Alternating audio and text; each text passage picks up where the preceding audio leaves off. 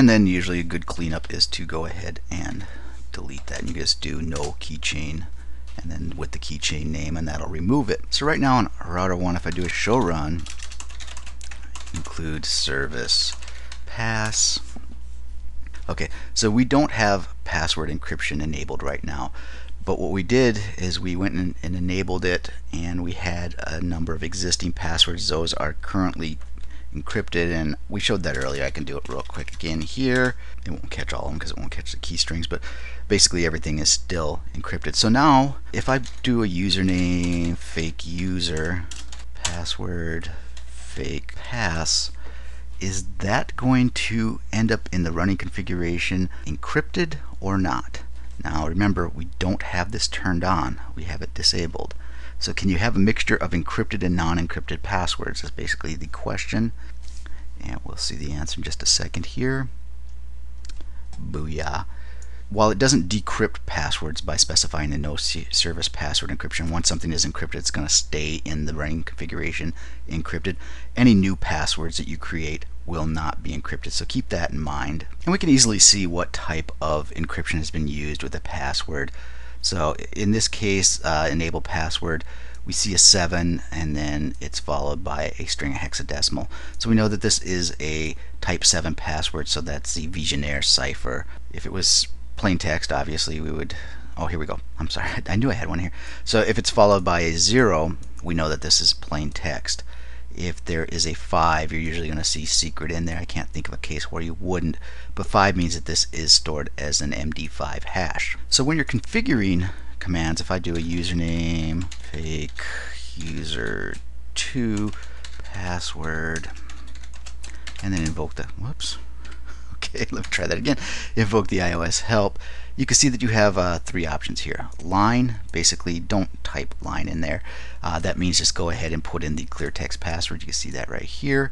0, you can go ahead and type a 0 and then put in the cleartext password. Really, you don't need to do this. That's just adding a couple extra characters. 7 specifies that a hidden password will follow.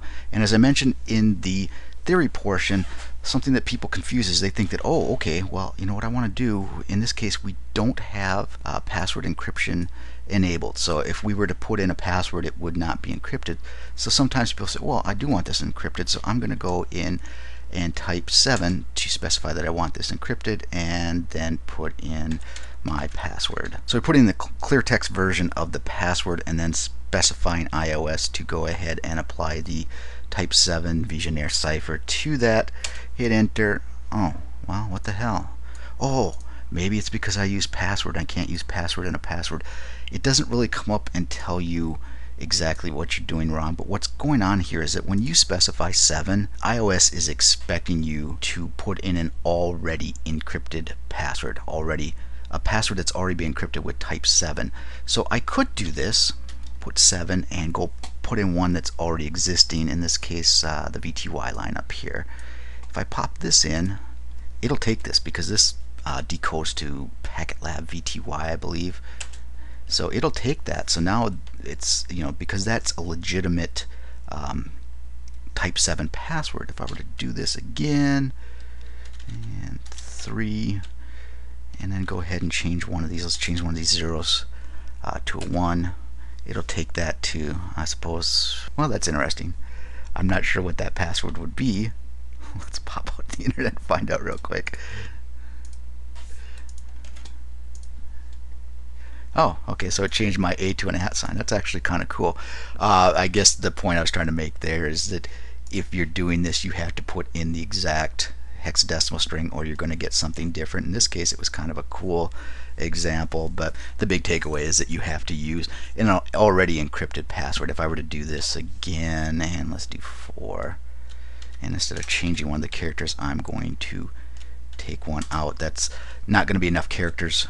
It's going to give me that error. One other thing to keep in mind here is that if I do, again, fake user 4, if I grab a legitimate type 7 password and I put it in here, now see what I did wrong here? I put username, fake password, or fake user, and then the password. Now, because I haven't specified anything, iOS thinks that this is a clear text password. So I put in this password that's already been encrypted, and hit enter. Well, now if I do a show run include fake user, not on my A game today, guys, sorry about that. Comes back. What's funny here is you see this is a type 7 password, this is encrypted, this is encrypted. This is not encrypted. So if this user logs in and you're thinking, oh, he's using the same password as fake user 2, I can't remember what that password was, say it was fake. If he types in fake, he's not going to get on. He has to type in 073F006F6 blah blah blah.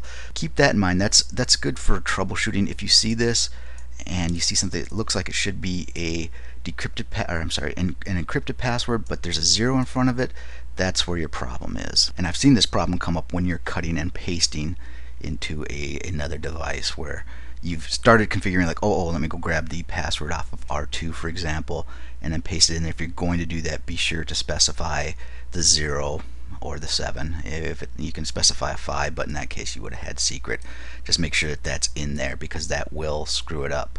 Okay, and then one last thing I want to do is I want to take a legitimate password here. So I'm grabbing this fake user 2. It's encrypted with a type 7 password. I'm going to jump over to R2. Let's just get into configuration. I'm going to do a show run, include service. That should catch it. So you can see that we don't have service password encryption enabled here. What I wanted to show you was that even though you don't have this enabled, you can go ahead and paste. Son of a bitch. That's what happens when you highlight it here. It automatically copies it. So let's get back over here and try it this way. There we go. What I want to show you is just kind of the reverse of what I showed you earlier. If I do a show run, include password, I've taken an encrypted password and I've thrown it on a configuration with service password encryption not enabled, and it still shows up in the running configuration encrypted. So sometimes there can be some confusion. You have no service password encryption enabled. That doesn't mean that you can't store passwords in your configuration that are encrypted. What it means is that any passwords that you configure with a cleartext password are going to remain in the configuration with the cleartext. It's not going to go through and encrypt those for you. That sometimes gets a little bit confusing. You can definitely throw in encrypted passwords. You're going to want to make sure that they are encrypted properly. A lot of times what you're doing is you're cutting and pasting from another device. And that's going to wrap up this lab.